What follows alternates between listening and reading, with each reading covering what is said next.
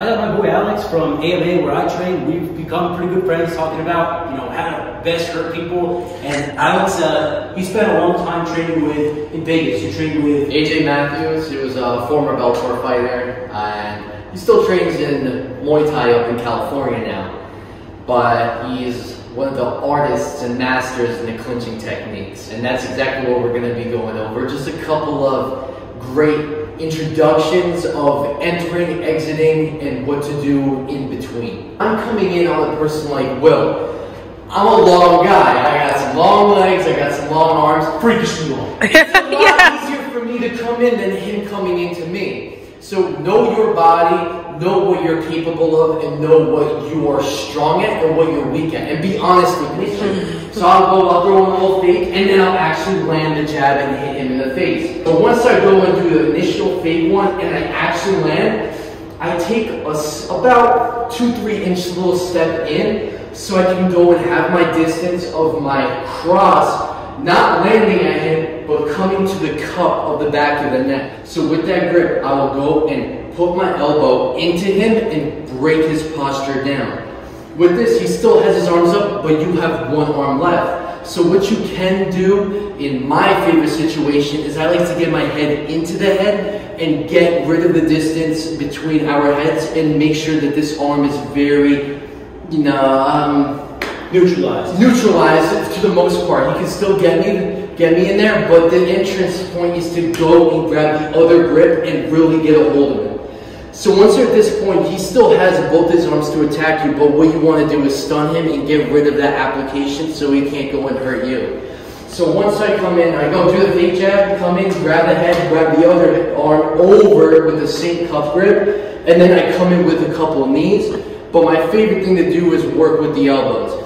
Because once you get a nice stunning knee, a nice knee to stun him right inside the chest, or you pull his head right into your knee, you're going to stun him completely, but doesn't mean you have to go in and ditch the clinch because of how important it is. If I want to come in for a sweep, I can come in for a sweep this way. If I just want to come and just dump him down and start playing ground game, you can be more than free to do it, but it depends on the goal that you want to do. But like I said, we're going to work on a couple of elbows. So as you're holding him, you want to make sure you're pinning everything nice and tight, just like everything else throughout the rest of the instructionals. No matter what martial art it is, you're always holding things tight.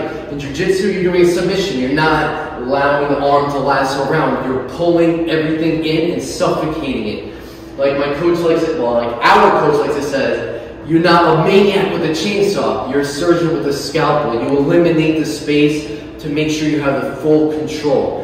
If I don't have full control, he can start coming to bridge up, posture up, escape, swim in, and get his arms out. And you're eliminating that whole situation by gluing your elbows in, pulling everything in tight, where you're able to come up strike if you're really trying to hurt them in the back of the head, even at the top of the head if you can reach them. As I like to hold in, I'll come back, I'll come up with upward elbows, maybe I come with a sideways elbow, but like, kind of like an answer the phone. When you come back, you're not coming out crazy. You're just answering the phone, and then you come in, and you can come right back, or you can just come in, do a couple strikes, finish up with the knee, and just back out the situation.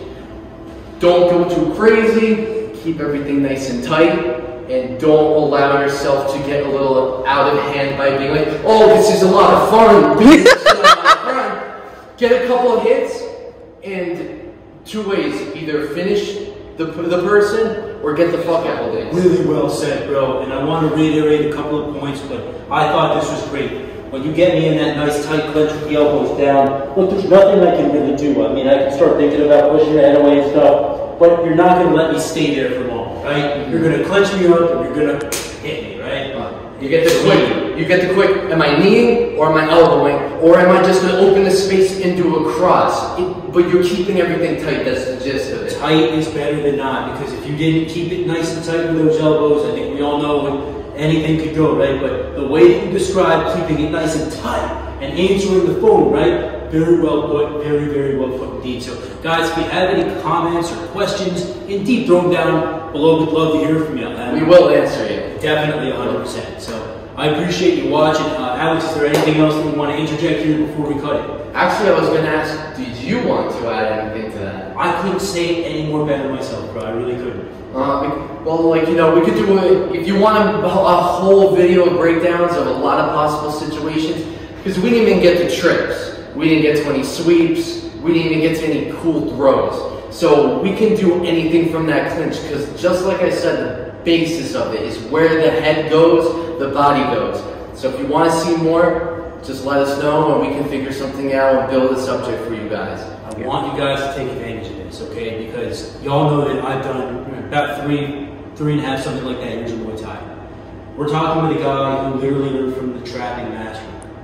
All right, we want to get all of this knowledge out into this channel as possible. So comment below if you want to see different Muay Thai takedowns. You want to see, hey, how do I deal with getting clinched up myself? All right, that's a good area to explore there. So let us know what you want to see. Again, we'd be glad to go ahead after class one night. We'll get together, we'll take the gis off, and we'll experiment with what works, what doesn't work, and have some fun in general. Absolutely. Until next time, please remember, guys, that you were your first and last line of defense, and we'll see you in the next video. Thank you, guys. Cheers.